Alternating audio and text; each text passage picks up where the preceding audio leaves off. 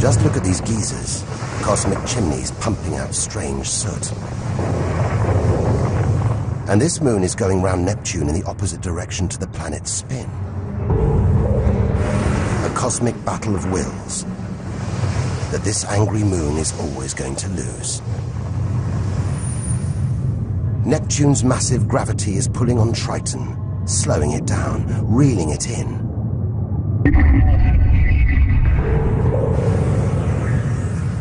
One day, it'll be ripped apart by Neptune. And that's it. No more moons, no more planets to see in our solar system. It's getting colder.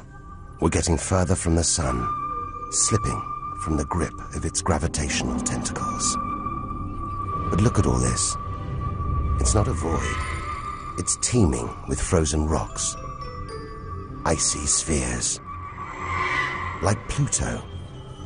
Until recently, it seemed Pluto was alone.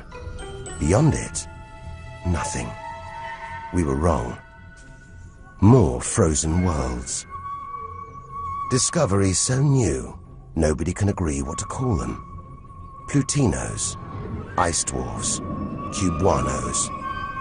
Whatever the name, the implications are the same. Our solar system isn't the neat model we thought it was. Over 13 billion kilometers from home, the most distant thing ever seen to orbit the sun, another small icy world called Sedna, discovered in 2003. Its orbit takes 10,000 years and sends it 130 billion kilometers from the sun. Hang on, there's something else out here. 16 billion kilometers from home, the space probe Voyager 1. If it wasn't for this bundle of aluminium and antennae, we'd have no images of the giant planets, no clue about their strange moons. It's traveling 20 times faster than a bullet, sending messages home.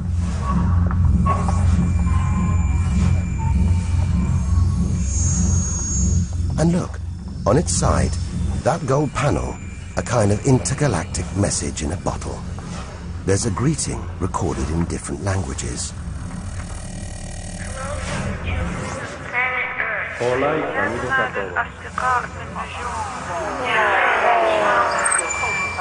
And a map showing how to find our solar system.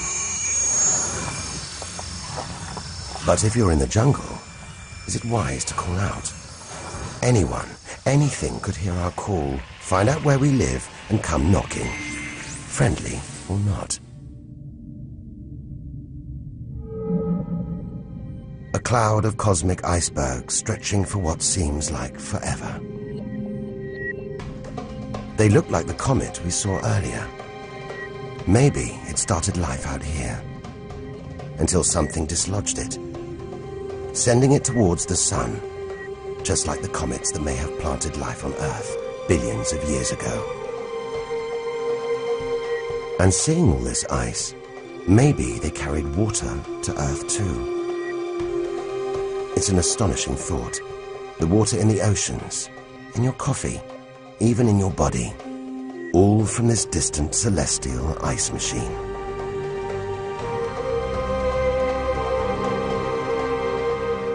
We're 8 million, that's 8 trillion kilometers from home. But in reality, this is only a baby step. Ahead, trillions of kilometers, billions of stars. This is it. Time to stop looking in and start looking out. To step out into the big, wide universe. Into interstellar space.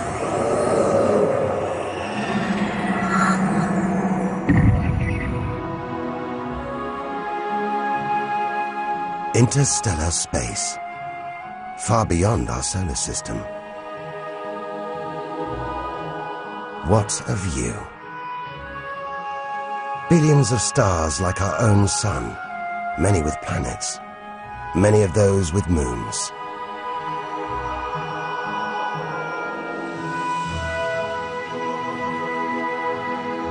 it's hard to know which way to go. There are infinite possibilities in every direction. Whichever way, we're going to need a serious burst of acceleration.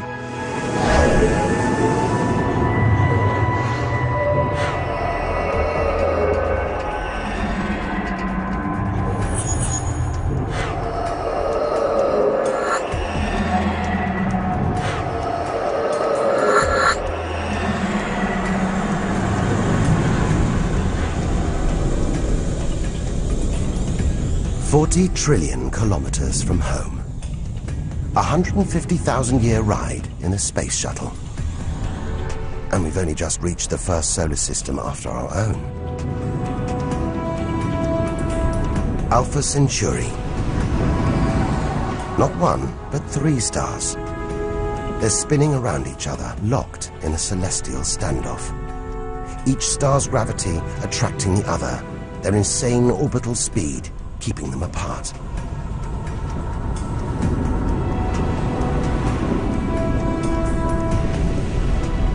Get between them, and we could be flung into the face of one of these stars. Vaporized, trillions of kilometers from home. So far, the kilometers are becoming meaningless. We're going to have to talk in light years. A beam of light takes 1 year to travel 10 trillion kilometers. So 40 trillion kilometers is 4 light years from home. It's crazy. Distances so vast, they're almost beyond comprehension.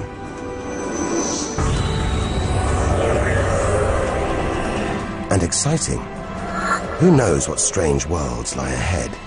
What we'll discover when, if we reach the edge of the universe.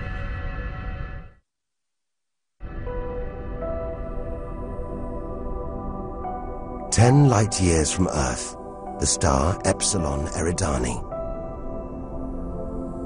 What spectacular rings of dust and ice, and somewhere in there, planets forming out of the debris, being born before our eyes.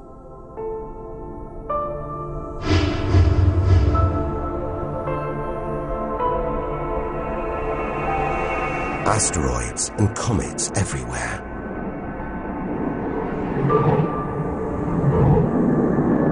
We could almost be looking at our own solar system, billions of years ago, with comets delivering organic molecules, water to these young planets, kick-starting life, just as they may have done on Earth.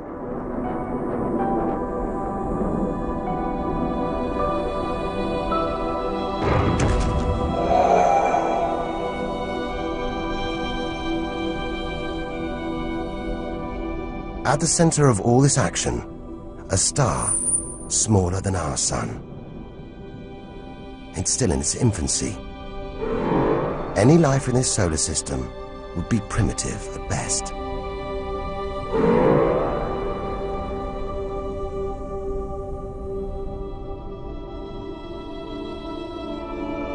There must be more mature, developed solar systems out here. But finding them is like looking for a needle in a cosmic haystack.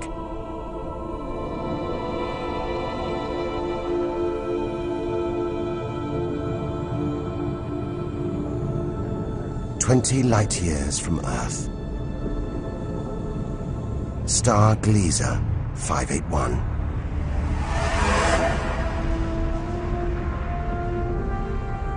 It's about the same age as our sun.